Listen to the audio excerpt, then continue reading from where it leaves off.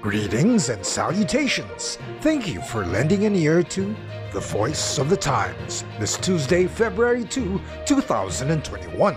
For today's editorial, Leonen submits ruling on Marcos election protest, finally. Supreme Court Associate Justice Marvic Mario Victor Leonen, after more than a year sitting on the case, has finally completed the draft ruling on the protest of former Senator Ferdinand Marcos Jr., contesting the victory of Maria Leonor Robredo in the 2016 vice presidential election. We trust that with this development, the Presidential Electoral Tribunal, or PET, can now dispatch all the roadblocks and move confidently forward to a fair and just resolution of the protest. The Times learned from a highly reliable source in the High Court that Justice Leonen has submitted a 97-page draft resolution accompanied by a 2-page memorandum to Chief Justice Diosdado Peralta. The Supreme Court, sitting as the PET, is hearing the Marcos protest, which alleges fraudulent returns from voting precincts in Mindanao, among other places. Justice Leonen is said to have submitted the draft last January 12, following a promise he made to speed up the resolution of the case, which hardly moved ever since it was raffled and assigned to him a year ago. Leonen, who is noted to have taken particular care to protect against leakage or unauthorized disclosure, personally handed the draft to his fellow magistrates during their en banc session. The draft document bears Leonen's unique watermark, baybayin characters for the word confidential on every page of the document. Baybayin's the ancient Filipino writing system. Leonen also asked each magistrate to sign for the copy of the draft, another safeguard against leakage, the court insider said.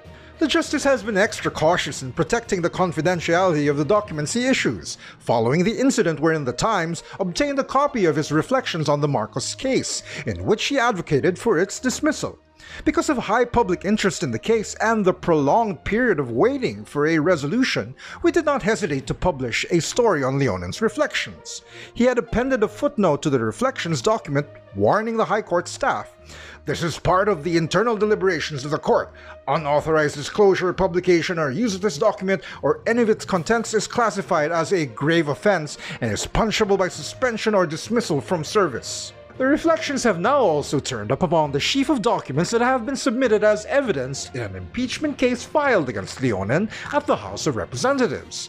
The nation should not be drawn into an argument or quibble over the confidentiality of Justice Leonen's draft and the preciosity of his thoughts. All this fastidiousness looks to us extravagant. Public attention must not stray away from the fundamental realities of this protracted case. The protest has been pending before the PET for 4 years, having been filed by Marcos on June 29, 2016. It languished for 3 years with Justice Alfredo Benjamin Caguioa and more than a year with Leonen. Justice Leonen entered upon his duties as Associate Justice of the Supreme Court with nary a day of experience as a judge in the court system.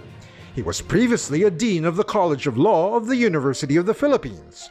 He also served for a time as the Aquino government's chief negotiator in peace talks with the secessionist Moro-Islamic Liberation Front, or MILF. The rest looks like on-the-job training. It has been reported several times in the Times that Justice Leonen has repeatedly chalked up the most number of unresolved cases in the High Court.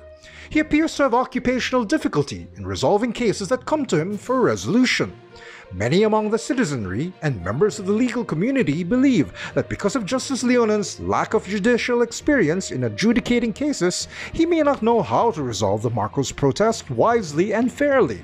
There was plenty of time for the tribunal to summon all that was necessary to permit an objective determination of the merits of the protest, but time was frittered away on lawyerly bickering during the dispute, and the lack of interest of assigned ponentes bottled up the case. Now, here we are with a new national election looming on the horizon a year from now. And that's the editorial for Tuesday, February 2, 2021.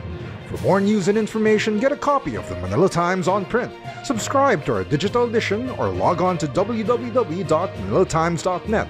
Follow us on Twitter, Facebook, and Instagram, and listen to the Voice of the Times.